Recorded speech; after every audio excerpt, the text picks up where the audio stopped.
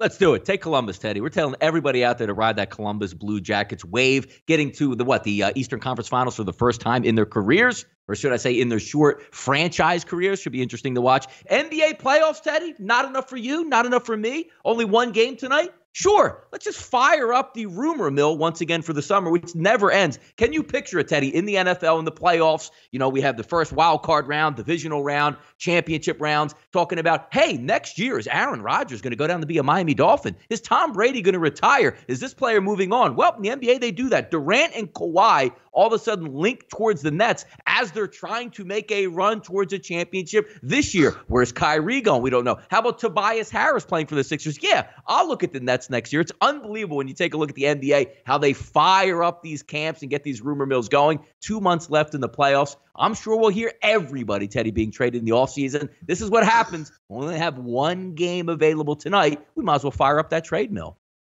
Yeah, and let's be real, there's only 6 weeks left in the playoffs. It's not a full month left for the NBA. But this Raptors-Sixers series, okay, the loser of this series, that team's getting blown up, all right? Whether it's Tobias Harris and Jimmy Butler, bye-bye. You know, whether it's Embiid, all right, I don't know what we're going to do with him. J.J. Redick needs a contact extension too. I mean, if Philly doesn't get out of the second round, that team's gone. It's the exact same story in Toronto. Okay, Kawhi going to stick around if the Raptors don't get out of the second round?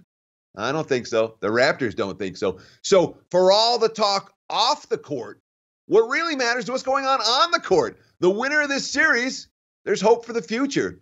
The loser of this series may well be entering into rebuild mode sooner rather than later. Fascinating behind-the-scenes circumstances. And let's pay attention to the body language and the team chemistry. We're watching these games. There may be some edges when it comes to that.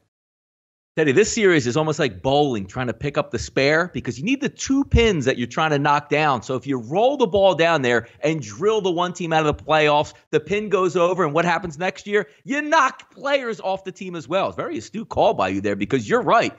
If it goes down, Kawhi's probably going to end up in L.A. or move on, and then the Philadelphia 76ers will say, hey, look, the coach might be out the door. These players might be out the door. So a lot going on right here.